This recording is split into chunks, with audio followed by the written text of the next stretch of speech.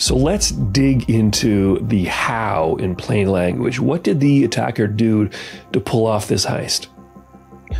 Well, I mentioned those bridges before. They're, a series of smart contracts and sometimes registries and other artifacts that, provide data for those on-chain contracts. And there was a specific contract, an F cross-chain manager and an F cross-chain data. These two smart contracts work together.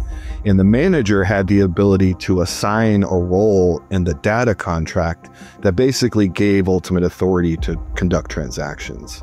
And they it's not that they missed that part. They thought that there was one sort of ID on the cross-chain manager piece that if you called it, you would need to know. And if you didn't know that, you probably wouldn't be able to do it. But the attacker just basically brute forced it, tried, a bunch of combinations.